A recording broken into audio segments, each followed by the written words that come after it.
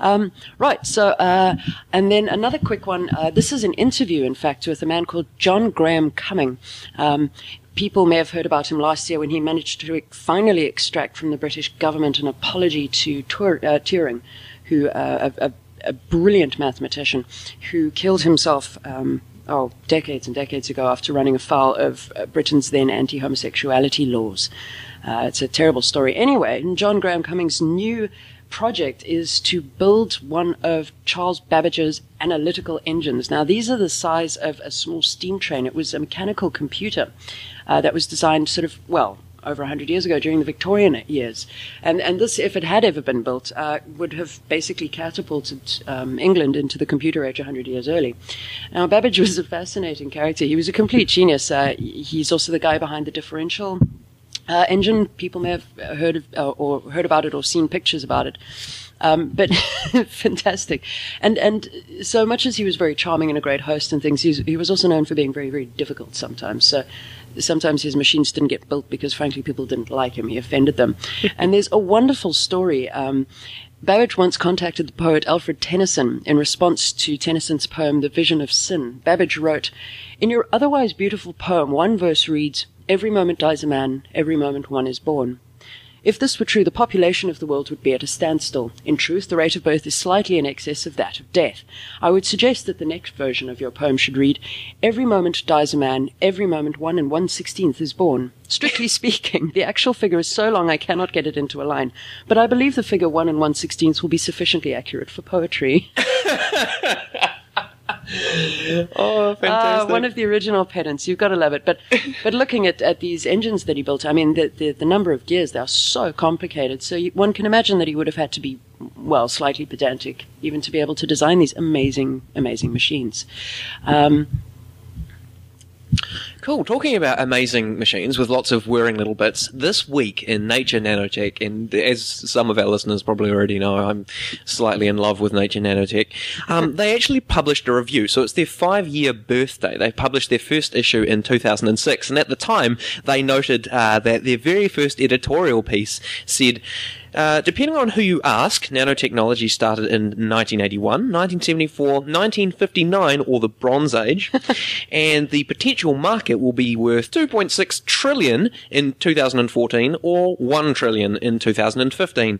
Obviously, a lot of confusion there about what nanotechnology actually was, what it actually is. So they've published a review, and they've managed to pull out over the 4 main topics that nanotechnology research has followed in the past 5 years.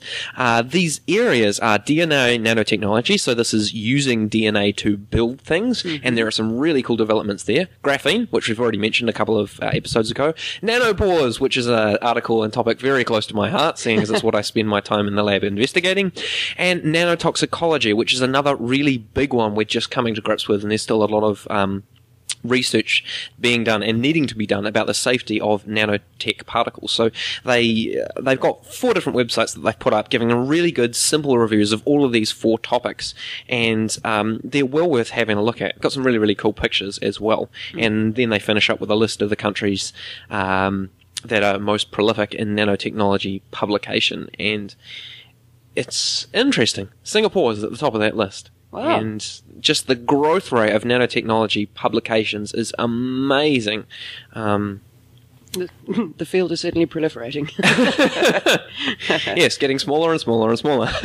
Exactly. Oh, cool. Well, that's definitely something to go and have a look at. Now, another 2 quick pieces. The first is that if you're interested in Mercury, the planet, Mercury is very much in the spotlight this last week. There have been a number of papers published in Science this week, so everybody's sort of all a Twitter, as it were. And Nature's been writing about it as well. And basically, Mercury is a very, very, very strange planet. Now, NASA's Messenger spacecraft entered orbit around Mercury in March, and it's been returning all kinds of interesting data. There are some really strange rock formations on mercury that are confusing the hell out of everybody, and just also the environment is so very, very, very harsh. But we don't know very much about mercury. In fact, Messenger researcher David Blewett is quoted in Nature News as saying, "Mercury is weird. Everything about it is weird. We don't know what kind of rocks it's made of. We don't know its color, and it's not depleted of volatiles like everyone had thought." And some of the new research and some of the pictures that are coming back basically look like Mercury's innards are leaking out through its surface and things. So very strange. Some great papers, some fantastic pictures. Go and have a look. And the other one is a piece written by Ben Goldacre, known for writing the Bad Science column. And this is kind of terrifying. He looks at a paper which came out in Nature Neuroscience in the last, a little while ago, what he's calling a mighty torpedo, in which these researchers have identified one sort of direct, stark statistical error that's so widespread that it appears that about half of all of the published papers that they surveyed, and they looked at hundreds of them in academic neuroscience research literature, it looks like this error is being made over and over and over again. Now, he goes on to basically explain what it is, and people are claiming statistical significance basically where there isn't any. Now, that is a problem.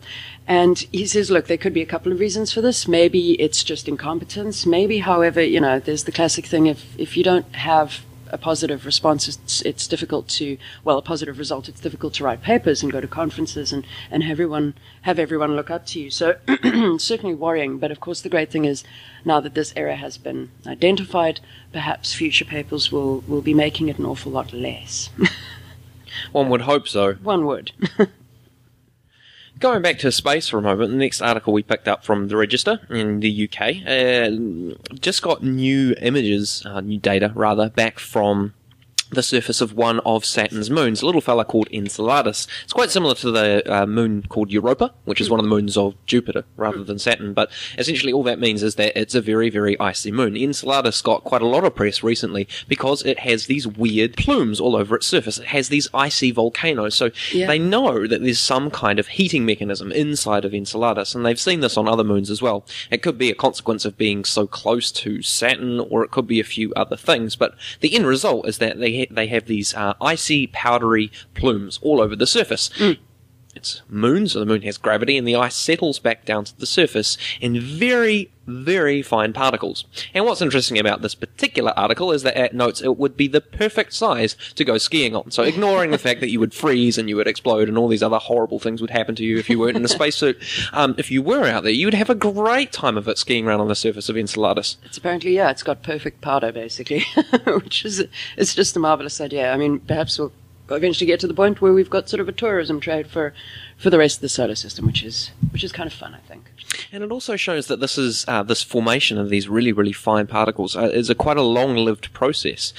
Because if it wasn't, actually one of Saturn's rings, the ring called the E-ring, is actually formed from these ice crystals that are jettisoned off the surface of the moon. The ones that don't fall back down float out into space, and they eventually form the E-ring of Saturn. Oh, wow. That's fascinating. Yeah. Cool, thank you. All right, and now we'll move on to just chatting through some of the Sciblogs posts this week. It was a pretty interesting week for science this week, what with the Nobels and everything else, and we'll talk a bit more about some of the everything else as well.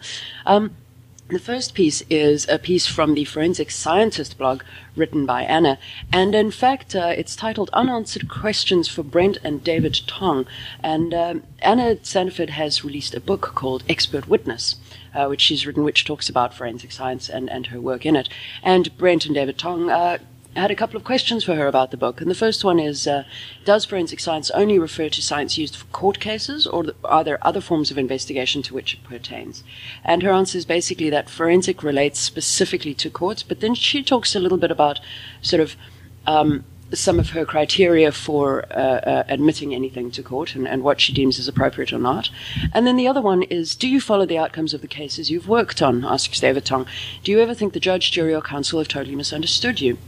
And Anna answers that she, as an expert witness, is there to serve the court, not specifically to serve one side or the other. So all she needs to do is make herself understood. Now, she says sometimes it is a little bit difficult to know whether one has been understood, but you can also tell. There have been examples where, for example, the court and the jury have clearly understood a point that she's making, and the lawyers have not, and the court's told the lawyers to just get on with it and move on to the next question. Apparently in England and Wales it would be very, very rare to be advised of the outcome of a case unless it was reported in the media. But she says here in New Zealand, barristers are more likely to let expert witnesses know the outcome, and also that expert witnesses should be notified if a case goes to appeal, because they may well be required for it. So interesting to know sort of about some of the due process, I guess, around being a forensic scientist. Oh, okay, that's really, really interesting.